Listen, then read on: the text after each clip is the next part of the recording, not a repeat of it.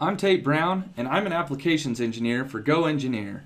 In this video, I'm going to show you how to reduce print time and material on a washer or gasket-like part.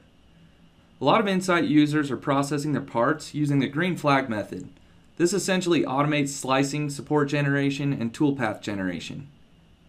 When we look at the processed part, we'll notice that Insight's default support generation produced unnecessary support for the air in the center of the gasket. Here, I'm simply using the page up and page down buttons on my keyboard to toggle through each slice.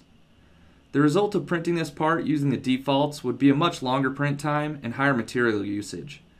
To get an idea of just how long, let's have a look at Insight's build time estimations for this setup. Here we can see the time to print and support usage is significantly higher than what you'd expect from a part that's only 40 thousandths of an inch thick.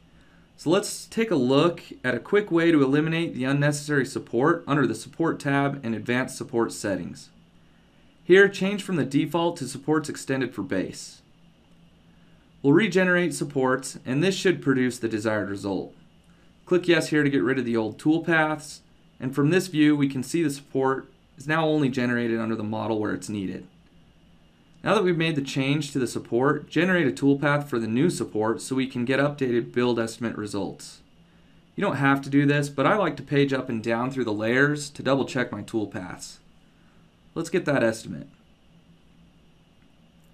We went from an initial build time of about 54 minutes all the way down to 18 minutes and reduced support volume by nearly 2 cubic inches.